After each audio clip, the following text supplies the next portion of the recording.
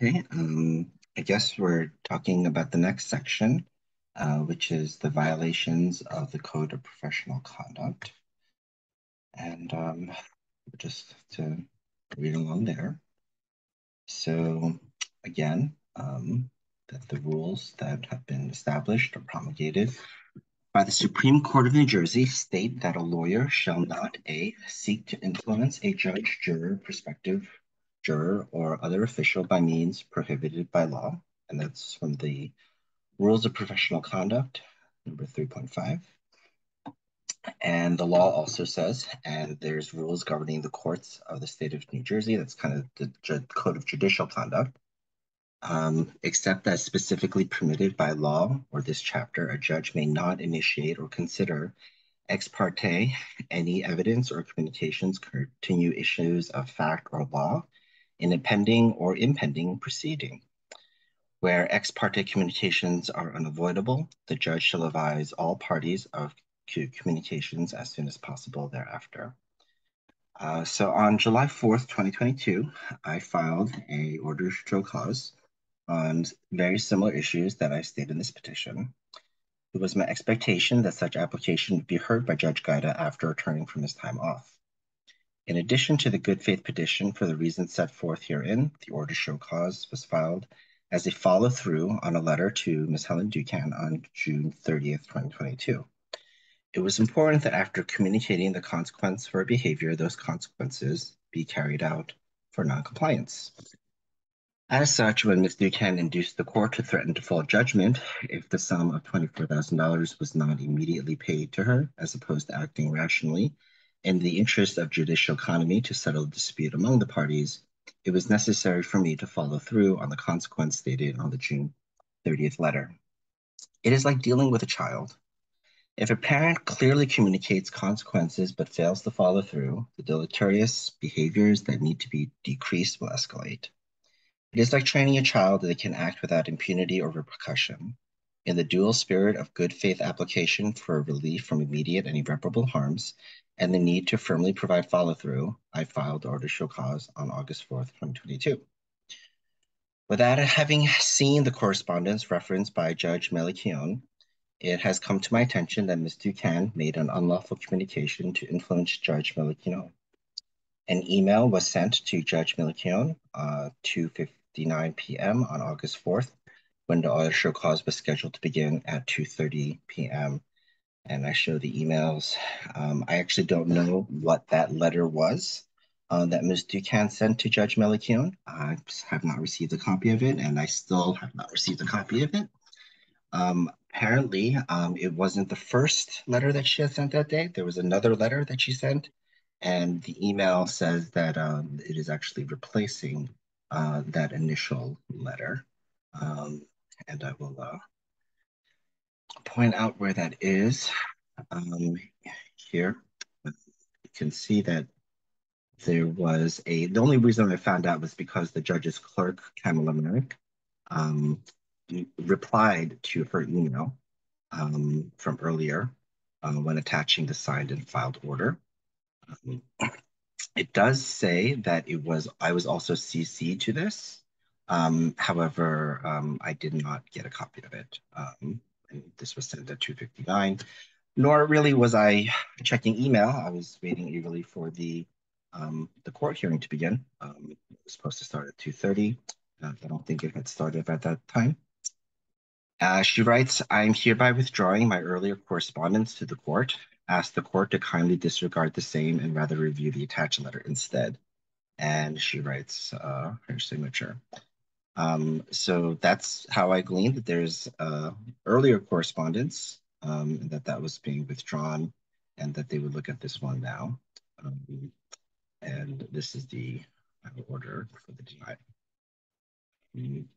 I was able to glean what this letter might have said based on what the judge said at the beginning of this hearing.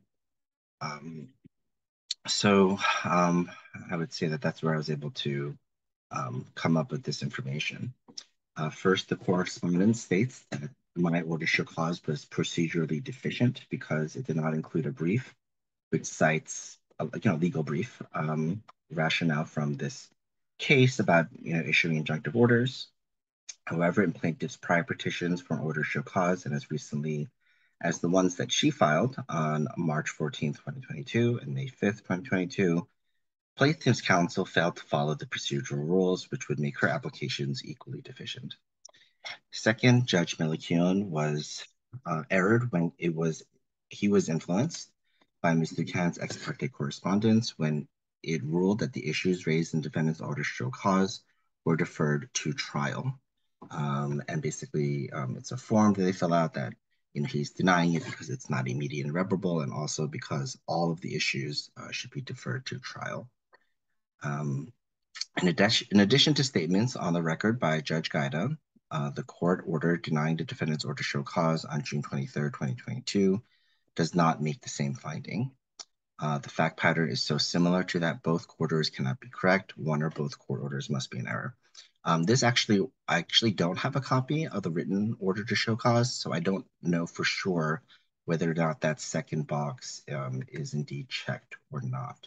And that's actually something I want to see and ask for. Say here, this other was put in. And to my knowledge, other order to show causes that were similar to this were denied, but didn't have that. But I actually don't have a record written on that exact issue right now. So there, I'm definitely, I guess, making a valid educated assumption. But at the end, the document probably hasn't been actually created yet.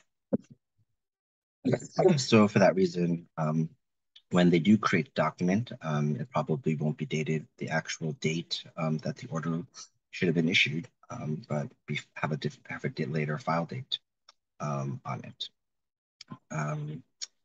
So that happened. And then in the alternative, perhaps thinking of it in the most liberal possible way, maybe he just thought that, the trial was going to end on Thursday. And for that reason, he should just, just say deny it and let the other judge decide. That's why I wrote in the alternative, Judge Melikion did not have the benefit of the information before the court today on the protracted trial schedule that is anticipated, nor was the defendant, as a pro se litigant, afforded the same solicitude given to a litigant that retains an attorney. Basically, I should be treated the same, no better, no worse. Either way, the matter is before this court, which can elucidate to the parties how it will proceed on the issue of unsupervised parenting time. As stated above, there needs to be some consequence for Ms. Ducan's behavior to rehabilitate her practice of the law and carrying out the attorney's code of professional conduct, for which she is bound. The defendant has attempted to initiate an investigation by applying to the Office of Attorney Ethics. However, because this litigation is still pending, the OAE has declined to docket the complaint. However, the court has the power to order such investigations prior to the conclusion of trial. The court actually said in response to this request that it does not have that power, or it's not something that it does. And I think that was an error. I actually think that that's the only remedy that I was able to have, because the OAE declined to investigate or to docket it or even make note of it. That basically means that the only person in my situation to get relief from if I was seeing some unethical behavior was to ask the court to do it. So not only did they have the power, but they were the only person that could, order that investigation to help try to curtail some of those practices. So I paid $51.50 in order to file the second order to show cause in less than a week. So I write, even a nominal consequence, such as paying the court fees associated with filing the second order to show cause within a week, should be instituted. Some sanction needs to be implemented, or certain attorneys will continue to violate the code of professional conduct again and again. The order to show cause could have easily been adjourned to April 11, 2022, which was my initial expectation. So, again, this is going to be included in the order to show cause that I will be filing against, the grievance for the attorney ethics, but it's also going to actually create a review for judicial conduct. And, so first, you just New Jersey Office of Ethics, kind of website there where you can get information and actually file one. And then there's also a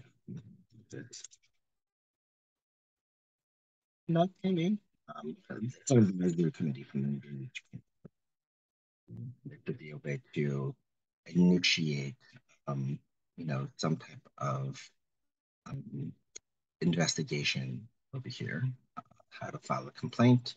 Here it names two ways. So there's an advisory committee on judicial conduct, and I will have to be reporting Judge Melikian for ex parte communications for receiving them, and then notifying them and really being influenced by it.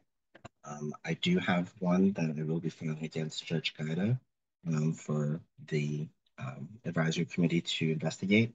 But I'm not going to do that until after the conclusion of the divorce proceeding. Right. So the next up is going to be the final section, which is really, um, why I feel my parental rights were so violated.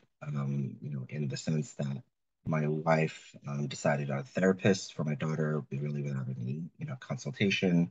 But really, as I was studying this evidence, that really need to look at the most obvious explanation before you go to those things. So. See you on the next round. Thanks.